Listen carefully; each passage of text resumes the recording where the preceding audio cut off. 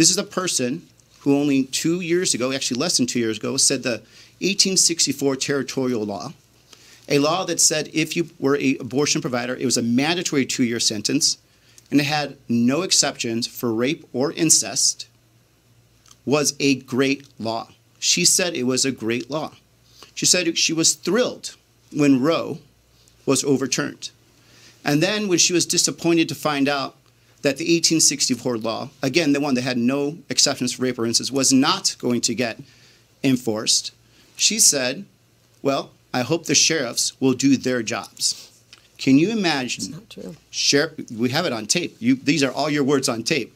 Can you imagine Sheriff Joe Arpaio enforcing abortion laws? This is who Kari Lake is. She has told us what she would do. She said it. She said she was thrilled when Roe was overturned.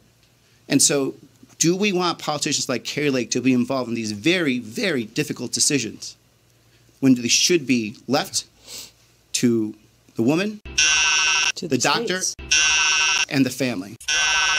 Going back to what she originally was saying not too long ago when she said this very restrictive law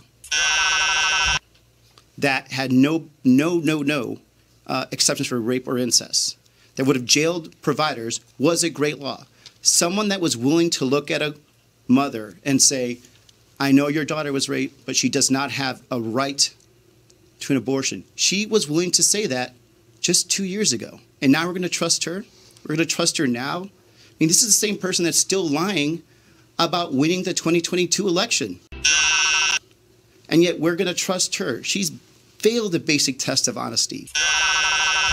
Why would we trust her with our daughters? It's an open borders, defund the police maniac. Ruben Gallego is horrible. If we win this state, we win the presidency, and we have to take Kari Lake with us. In Arizona, we can vote for the Trump agenda twice by voting for Donald Trump and Kari Lake. Kari Lake is incredible. She'll fix your border, and she'll be working with me on doing it. Arizona must get out and vote. You gotta vote her in. I'm Kari Lake, and I approve this message.